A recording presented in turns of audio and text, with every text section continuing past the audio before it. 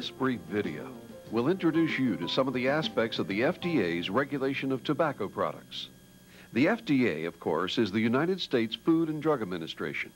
We will focus on one set of FDA regulations called the Quality System Regulations, or QSRs. But first, let's look at the FDA's regulation of tobacco products as medical devices. As many of you know, in August 1996, the FDA declared that tobacco products were devices, as that term is defined in the Federal Food, Drug, and Cosmetic Act. In addition, the FDA declared that tobacco products were not just devices, but were restrictive devices, a particular form of restriction that the FDA can impose on medical devices. When a product is a restricted device, the FDA is allowed to regulate aspects of the product's distribution, sale, and use. That is what the FDA has done in its tobacco regulations. It has promulgated rules that control the distribution, sale, and use of cigarettes. The FDA's tobacco regulation makes certain requirements on the labeling and promotion of tobacco products, including cigarettes. As you may know, the regulation includes not only labeling, but also advertising limitations and restrictions. These are the primary areas that were covered in the FDA tobacco rules that were announced in August 1996. And so, other parts of FDA's regulation of devices also could apply to tobacco products, including cigarettes. One of the things I want to do now is to identify those other requirements that apply to all devices that are regulated by FDA, whether they're tobacco products or other kinds of devices. The first of those requirements is that medical devices or devices cannot be adulterated under the Federal Food, Drug, and Cosmetic Act. Adulteration doesn't mean anything very mysterious, and things that you think of as product contaminations are included within adulteration.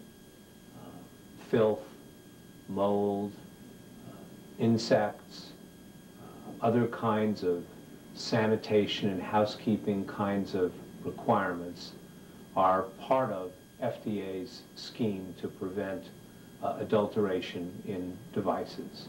And the Food and Drug Act has other definitions for adulteration.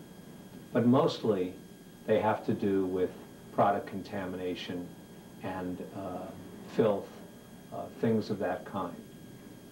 In addition, any medical device cannot be misbranded.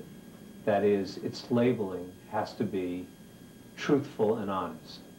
And so there are parts of the food and drug laws that prevent any medical device from having labeling that is false or misleading, from labeling that does not describe the intended use of the product, labeling that does not give warnings about the use of the product, and other standard requirements for product disclosure. FDA enforces these under the misbranding provisions of the Food and Drug Act. Now we will focus on one particular requirement applicable to medical devices, and that is FDA's Quality System Regulations, or QSR. The regulations reach just about every activity that a company does, from procedures to training to incoming materials, to manufacturing the finished product, to storage and distribution, and just about every step in between. It is a very comprehensive regulation and was designed by the FDA to be comprehensive and to cover all aspects of device manufacture. However, there are no special device regulations for tobacco products or specific to tobacco products. There is only one general QSR establishing good manufacturing practices. This regulation applies to all devices that the FDA regulates. The scope of the quality system regulation is very broad, as we have noted. It covers basically three kinds of things: processes, facilities, and controls. The regulation applies to every phase of the device development. The QSR applies to the design of the product, the manufacture of the product itself, all the packaging and labeling for the product, the storage of the product, and its distribution. For all those activities, the regulations require documentation. The FDA's quality system regulations apply to the following things that are done during the manufacture of a product. 1. a company's quality policy. 2, personnel and training. 3, production and document controls. 4, purchasing, receiving, and acceptance procedures. 5, design controls and validation. And 6, distribution. The FDA, through its regulations, puts a heavy emphasis on problem areas during the manufacture of a device. And as a result, the QSR includes provisions concerning complaints, non-conformances, corrective activities, and preventive initiatives to make sure a product is not adulterated or misbranded. Finally, the QSR applies not only to what people do and the building in which they work, but also to all of the equipment. In addition, computerized systems that are used to run manufacturing and other equipment are subject to FDA's regulations. If a device does not comply with FDA's QSR regulations in a significant way, then the FDA will normally take one of 3 different kinds of enforcement or regulatory actions. The first is a warning letter. This is a letter that the agency, FDA, issues to a company to notify the company that in FDA's view, the company's procedures and processes are not in compliance with the QSR. If the FDA is dissatisfied with a company's response to a warning letter, or if the agency thinks that there is a significant public health problem created by the marketing of a device, the FDA may ask a company to recall the product or remove it from the market. There are a variety of different kinds of recalls or removals, different procedures and requirements apply to each one. The FDA can also issue adverse publicity about situations that it thinks creates public health risks. The FDA views its quality system regulations as designed to encourage companies to establish what the agency calls a closed-loop system. A closed-loop system of manufacturing is one that is designed to create a particular product consistent with particular specifications, and to do that regularly in a reliable and predictable way. All of the FDA's QSRs are designed so that a high-quality product will predictably and reliably roll off the assembly line at the end of the manufacturing process. FDA has a way of looking at its QSR to make sure that this kind of reliable and predictable system exists, and that's why it is called the closed-loop system. The parts of a closed-loop system are these. The FDA expects a very comprehensive design and design control process so that the company knows what it wants to make and what it is making. Once the design exists, the FDA wants a company to establish 3 things. 1, a definition of what its quality and manufacturing objectives are. 2, a documentation system to prove that it's doing what it thinks it's doing and what it says it's doing. And 3, implementation of its quality system, including verification and validation of processes. This is what the FDA means by establishing a quality system. A company defines the system, a company documents the system, then the company implements the system. These 3 things are what the FDA calls establishing a system.